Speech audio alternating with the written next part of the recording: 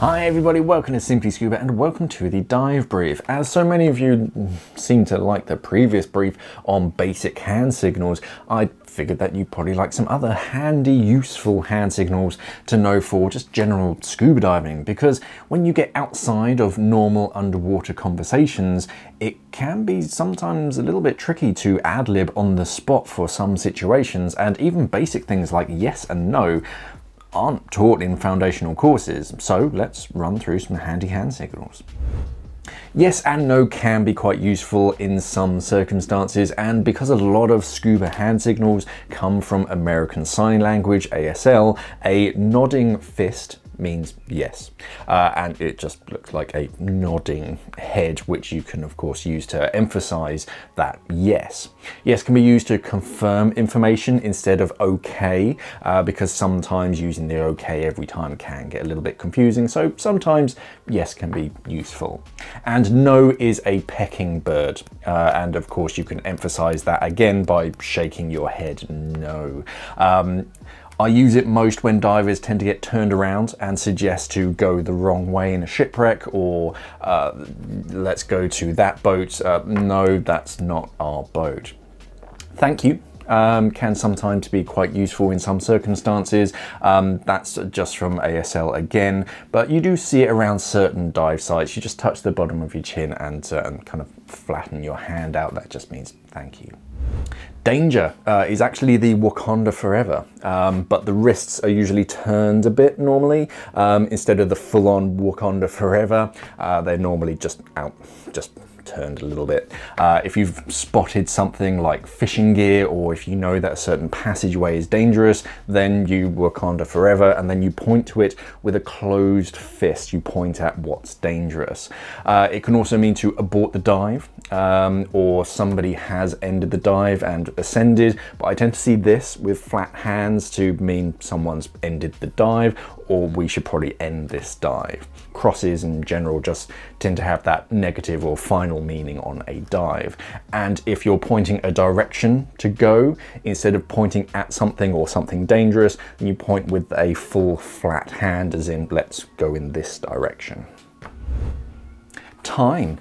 Time is a handy signal to know, and it's simply just drawing a circle around your wrist or your dive computer. It's useful to emphasize how much time you have left on a stop, so time 2 minutes, or how long it's been since something happened.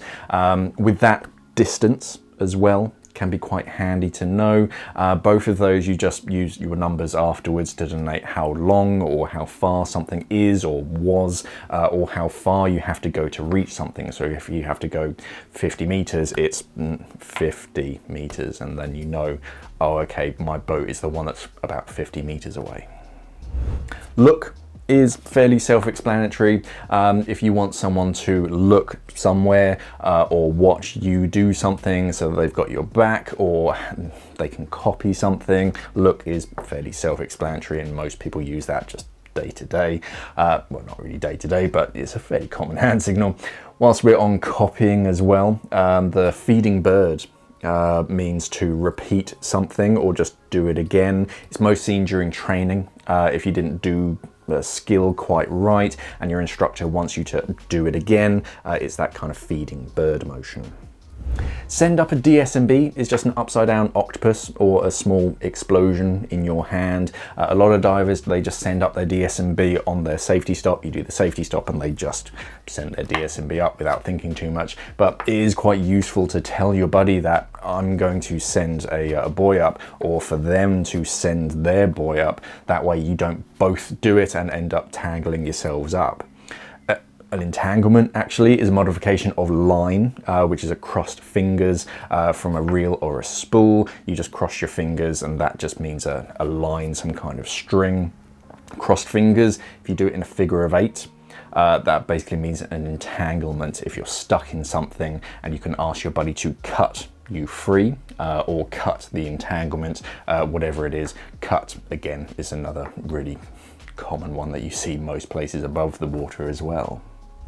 And these were a few more handy hand signals. As ever, so many of these can be quite regional, so if you didn't recognize them or you have a different one, then just let us know down in the comments below. These are the ones that I personally use for these particular signals, but yeah, if you have any other ones, then of course, let everybody know what you use down in the comments below.